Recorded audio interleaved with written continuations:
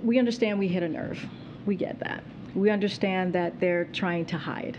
And we understand that ultra-MAGA office holders want to play games here and dodge accountability for their extreme proposals and actions, but they're just telling on themselves. When we talk about the extremism, we're talking about a very small component of the American public. If you want to be labeling me MAGA, okay.